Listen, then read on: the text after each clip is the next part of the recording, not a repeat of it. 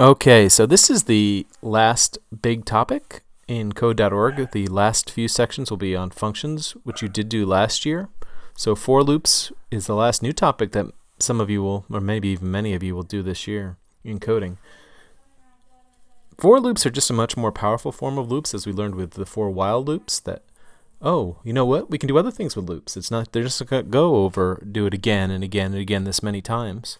So now we have these are just for loops because they will do them for a certain amount of times, but they can do them in intervals. What I mean by intervals is, well, you probably do skip counting, or count by threes, count by fives, count by the even numbers, the odd numbers, or count down from one, count down when you're like hide and seek, right? That's intervals.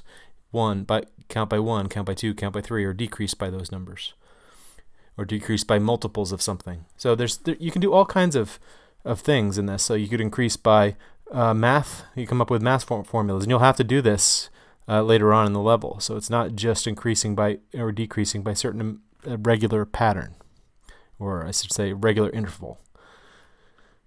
On this one, for example, we see that the flowers are all increasing by one, right? So instead of saying repeat, do a repeat block, well, say get one nectar, then two nectars, then I use a repeat block to get three nectars, and just get four nectars. We can just do this with a few lines.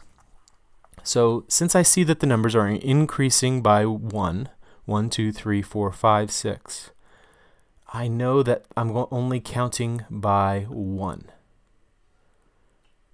My numbers going to start at 1, and they're going to end at 7. So I need to end by 7. So that's the basic loop you need in a for loop. What number is it starting at? What number is it ending at? And what are we counting by? Is it positive or negative, or is it a math formula or whatever? The first thing is the variable that we're using. So right now we're using counter, because it makes sense, because it's the counting variable. But you see, we could rename this or make a new variable. So in this, we're really just recording what number we're on every time through in that variable. So it's going to change. The first time we go through, the counter will be 1. The second time we go through, the counter will be 2. So every time it'll go forward once, and then it'll repeat counter times get the nectar. So on the first one it will get 1. On the 7th one it will get 7. So let's run that and see it work.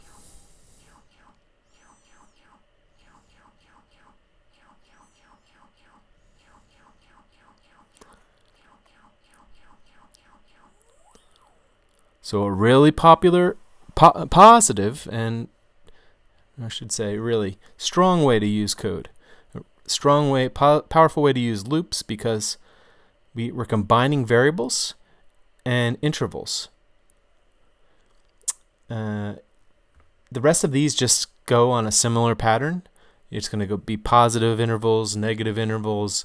There's start to be some math where you have to, because the intervals change, like they get larger as you go along, or they decrease more as you go along.